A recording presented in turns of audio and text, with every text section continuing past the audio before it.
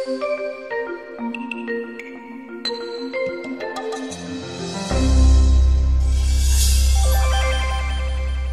many of you have ever attended any type of mother's group? Show of hands. Okay. How many of you have ever attended a Catholic mother's group? Show of hands. Oh, wow, this is very encouraging. Okay.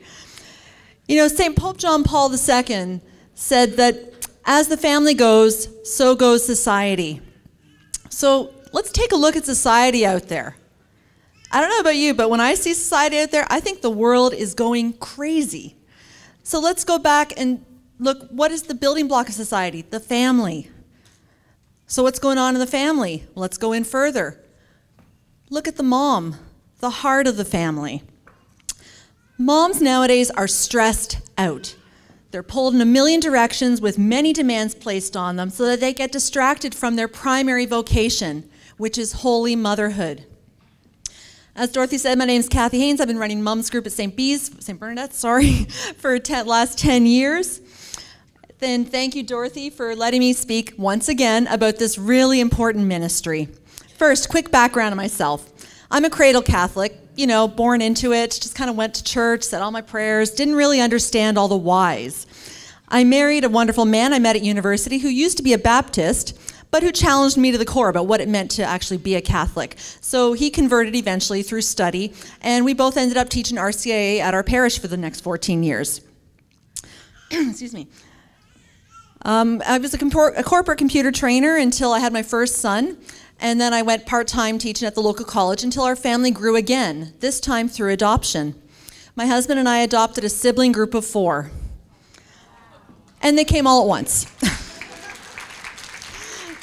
Has anyone out there seen that movie Instant Family with Mark Wahlberg?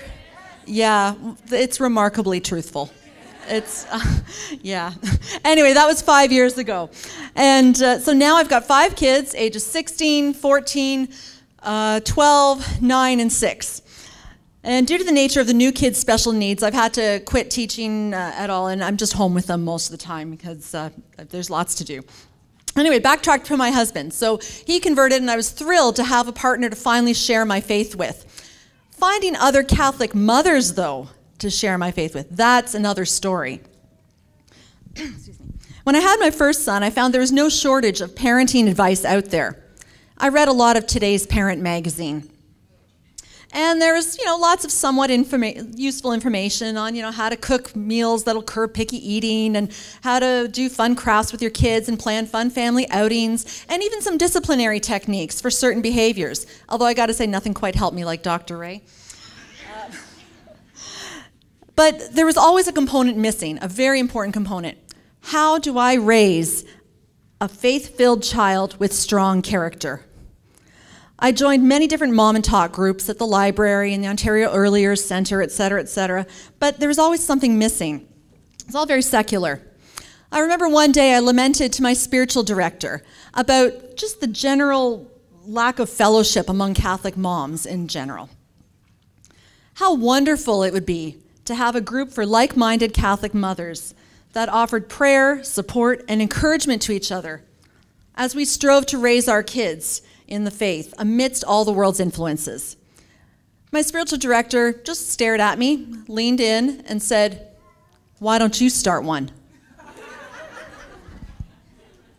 Oh no. Oh, I couldn't do anything like that. I mean, what would I do with such a group? I'm not a leader. I can't do stuff like that. Time went by. Now, you have to realize that 10 years ago, we did not have the wealth of easily accessible Catholic parenting resources that we have today. So how did it all start? Simple. Bulletin ad, poster at the back of the church. I was so excited. Our very first meetup, 1 mom showed up. It was a start.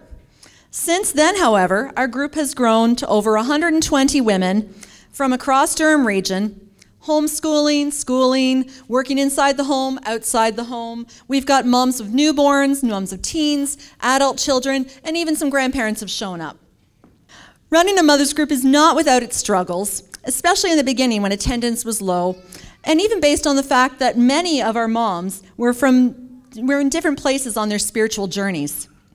But I realized that our differences were part of what made this beautiful ministry, because we're all learning from each other. At the heart of it all, we all love our kids and want what's best for them spiritually. I've had moms say to me that they love the moms group because it's the only venue they had to discuss matters of faith.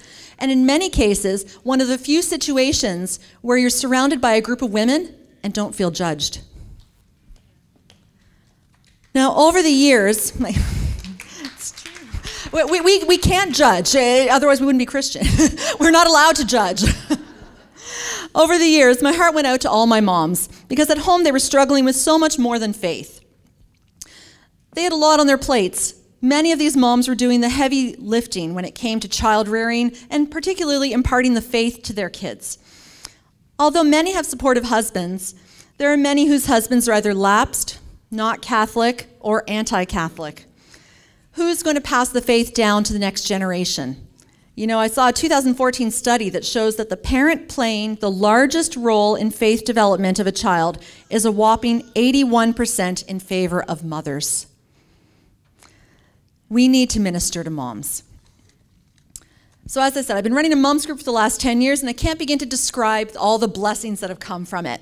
We start each meeting with prayers and intentions, and one thing that never really occurred to actually a lot of our moms, especially the new ones coming out, is that they can actually pray for their husband's conversions. So we started that, and after 6 years, we had an evangelical husband convert. After two more years after that, we had a Jewish husband convert. We've had so many prayers answered by the grace of God. I've had moms return to confession after 20 years. It's renewed my own spiritual life, and it's truly an honor and a blessing to journey alongside these women. As Catholic mothers, we need encouragement from other Catholic moms because we're not getting it from the world, as Dr. Ray had mentioned. Sometimes you just need to hear from another mom that you're not crazy because you don't let your 11-year-old play Grand Theft Auto. You know, that game that's rated M, that you get points not only just for racing the cars, but also stealing them, beating up the cops that chase you, taking drugs, picking up a hooker in a strip club, having sex with a prostitute in the back of the car, and then beating her to death, and then burning your family down. Yeah, I was the only parent in my son's grade 5 class. Let's put it this way. My son was the only grade 5 boy not allowed to play that game.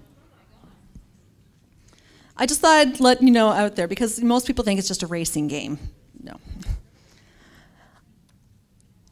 Our mothers group has even branched out to organize different family events in our parish through the year based on the church's liturgical calendar. So, for example, we have an All Saints' Day party, we have an Advent party, we've got a Lent gathering, we've got a Marian celebration in May.